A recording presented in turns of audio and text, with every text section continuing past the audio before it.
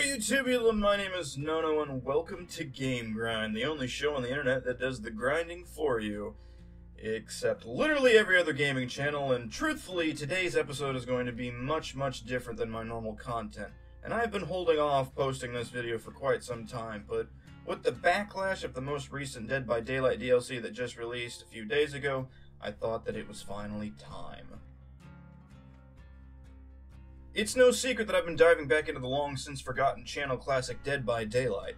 I have hosted a few live streams on my channel, as I have acquired footage for the video that you're watching right now.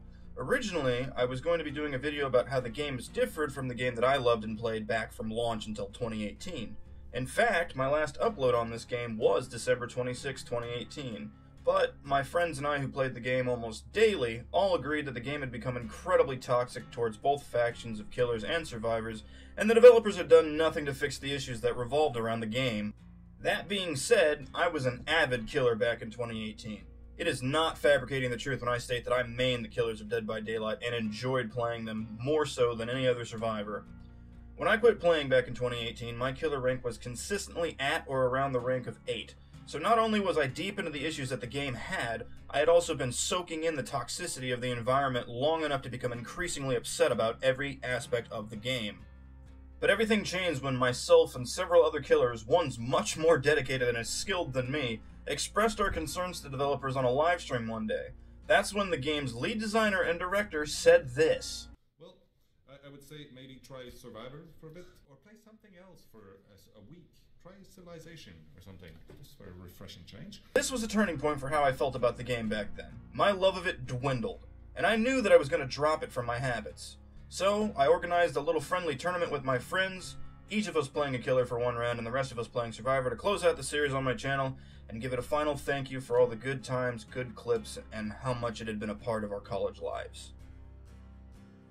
But then, my intrigue grew. And now, in March of 2021, I clicked that desktop shortcut one more time, to see if the game had become more than what it was back then. I stopped playing a few weeks after the Saw DLC was released, and it was the last one that I had purchased. But I dove back into my trap remain to see if the game had become more challenging, rewarding, or anything in between. But I was met with multiple problems. Before I talk about the major issues plaguing Dead by Daylight in 2021, I want to talk to you about the game, and if it had become better, or more specifically, has it become more fun to play on either side of the match. I enlisted the help of one of my best friends and channel cast member Mullet100, and we dove into some Survivor matches. While we retained our skills as survivors from our 3 years away, I noticed that other survivors were lacking in the most basic of common sense skills. And even though I did not know abilities of new killers that had been added since our days away, we escaped them easily. Now this could just be subject to low-ranked killers and survivors, but there seemed to be a theme of everyone being ignorant of how to do just basic tasks. In our matches as survivors, it seemed that Mullet and myself were the only ones performing generator repairs, consistently landing skill check saves, and avoiding the killer's searches. The survivors we played with also seemed to only be interested in point farming as well. This means anything along the lines of avoiding doing generators to soak more points from the match as a total of progressing characters and buying perks. This is really just a blanket term, but doing alternate tasks to repairing generators gives points at the end of the match, breaking a hex totem with no active hex on it, pulling a survivor off the hook even though the killer is only 15 meters behind you in a chase, effectively giving them 2 targets and gives the survivor that was unhooking a large boost in points. While this is just a minor problem and changes with each group of survivors and every match, it seemed to be a constant mood for the survivors to go into a match and immediately accept defeat while soaking points from the other survivors' demise. Now my main time back in the game was spent on killer rounds, so I don't have a lot to say about playing Survivor. After all, I only pushed my Survivor rank to 17 after only 10 matches. Now, in the killer sector, the one that I actually cared about more, was ripe with idiots. Not only did the difficulty curve for this game fall off Mount Everest and die in the weeping gates of hell, but the human beings that play survivors in this game are effectively brain dead most matches. I progressed my killer rank all the way to rank 10 while preparing footage for this video, and I've gotta say, I only had about 3 rounds where there are any more than 2 survivors that have gotten away from me. Of about the 50 or so matches that I played as killer, I had 4 sacrifices almost every single game. I had a few matches where only a single survivor escaped via the hatch or post-closing the hatch, and I only had 3 rounds that more than one survivor escaped. Is this due to my skill as a player? Fuck, I hope not, because in most of these matches I employed the same tactics, with the same trap spots, with the same 4 perks.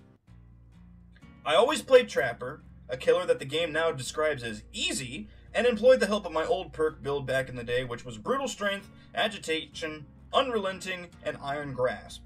I never changed my killer or the perks in all 50 of my matches. Whether that validates the build I was using back in the day, or if that validates my skill as a chaotic dumbass, I don't know. But is playing killer fun? It's a difficult question to answer.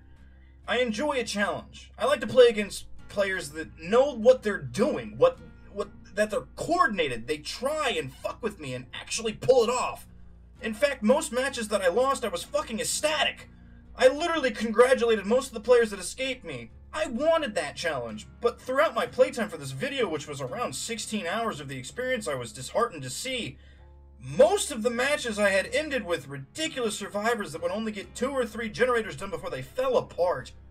I play aggressively, but Jesus, the survivors I used to play with back in the day were difficult to get a handle on most matches. So I guess that we can just state that the people playing this game have degraded in knowledge since back in 2018, and taking a look at the Steam charts for the PC community, it's clear that once Dead by Daylight rolls out a new patch, the player base takes a massive hit. The most recent game-changing patch was released back in October of 2020, and in that time, huge changes were made to the game, including animations, perk fixes, debuffs, buffs to virtually every aspect of the game. It was not met with kindness either, as a huge dip in players, as well as a massive boon of negative reviews from players with over hundreds of hours in the game, some even thousands of hours in the game. Now, keeping this in mind, let's move on to one of the most serious issues this game now has. It's the washing machine cycle of money they have placed on this fucking sham. For those of you either not familiar or ones blessed to not know the horrors of this reality, let me tell you, Dead by Daylight has turned into a cosmetic-driven shitfest. When I knew that game back in the day, you would pay for DLC for new content and outfits, but it would be a minimal amount. The 80s cosmetic case is an example of that. For $2.99, you would get new outfits for almost every classic Survivor character, and when you purchased a new DLC, you would get a Survivor and a Killer as well. They used to even host events that would give you exclusive in-game cosmetics, but now, I truly don't even know where to start. Let's just start with the RXLs, the in-game currency that they've released to the public. For nothing other than cosmetics, and in their featured section the ability to purchase a Killer or Survivor character that you don't have, but only specific ones. Normally, I wouldn't have any problem with a system like this. I would just say something along the lines of no point in buying cosmetics from this store, but that would be for a game that was free, or a game that didn't have regular DLC updates. If you implement this system into a game that already costs money, it's fucking scumworthy. Let me lay this out for you. Dead by Daylight costs $19.99 on the Steam store. And on a good day, you can catch it on sale from somewhere around $10. But let's not forget that a new player that wants to begin playing Dead by Daylight in 2021 would probably want to dive in at full capacity. There are now 19 DLCs for this game, not including the DLC packs that only give cosmetics like the previous mentioned 80s case. Each of these DLCs range at full price from $4.99 to $11.99.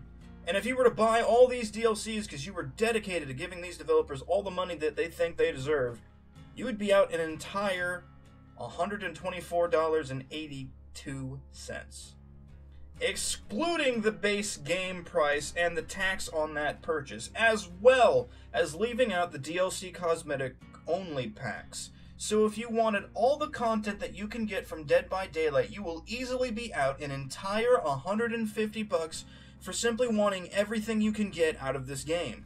Now, let's go back to talking about the RXLs, the developers of the game that have already expected you to buy the game at its full price, or more, at that $150 mark, want more.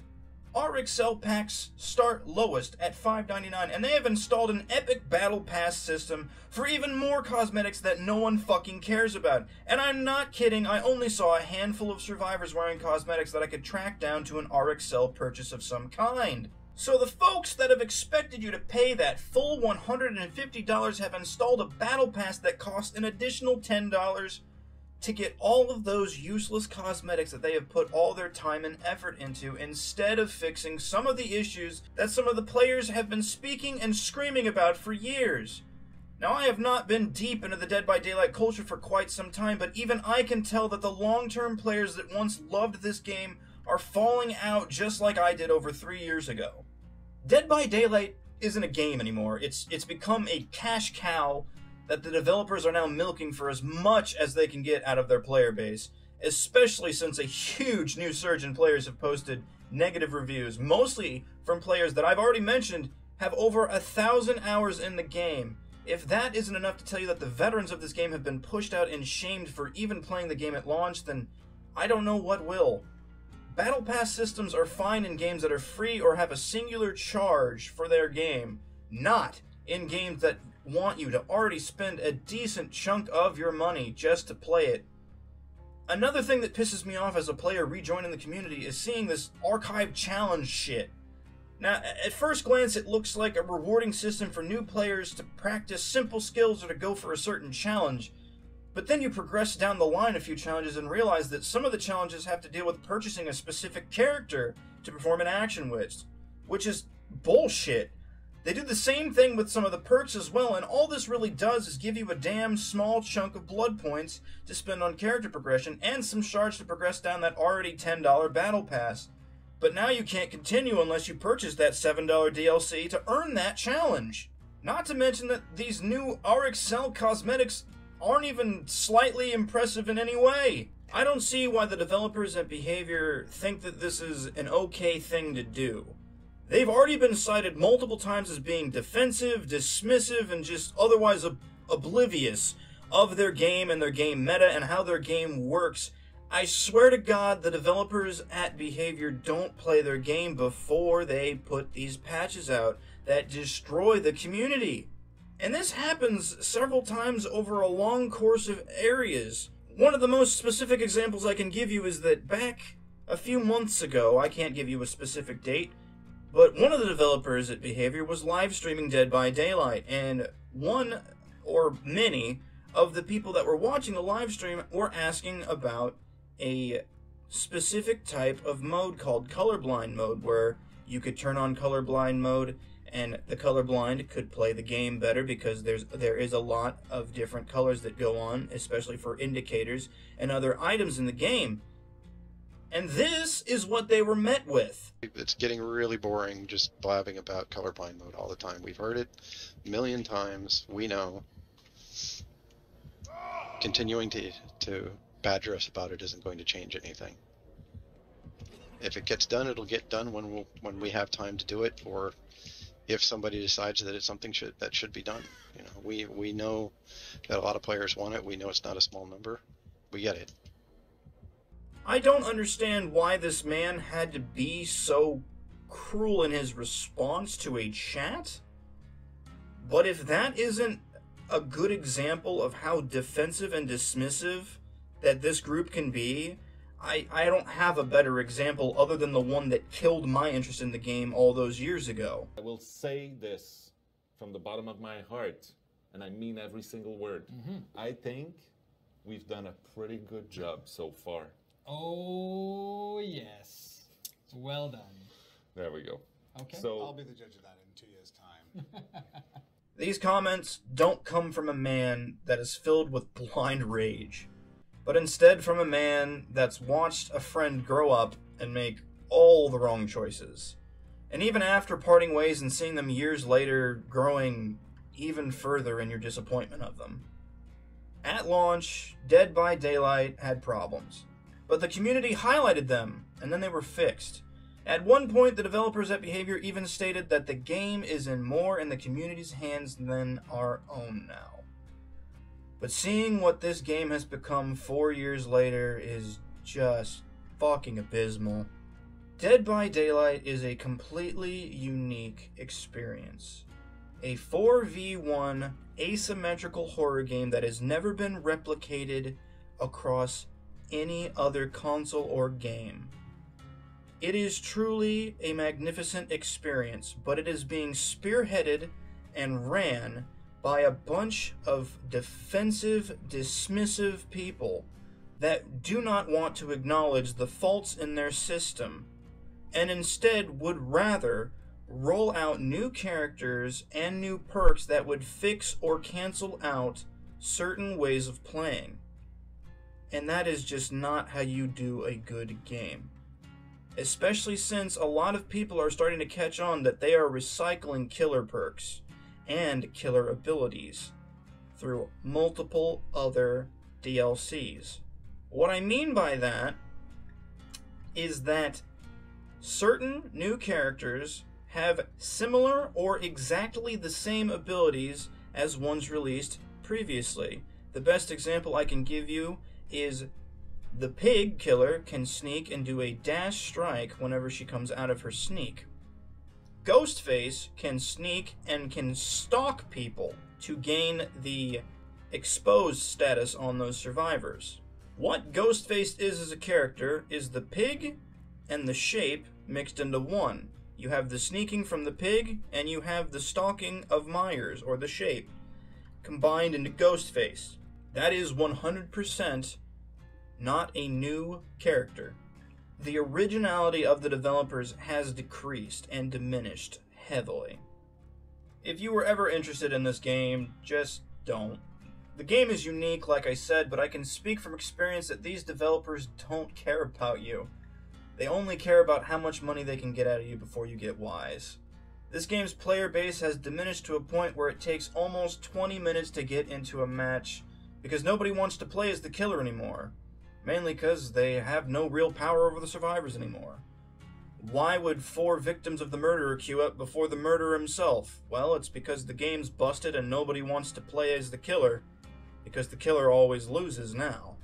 When a game is dying, it enters its final form, which is usually manifested as a cosmetic-driven monster. Don't give these developers any more of your hard-earned money.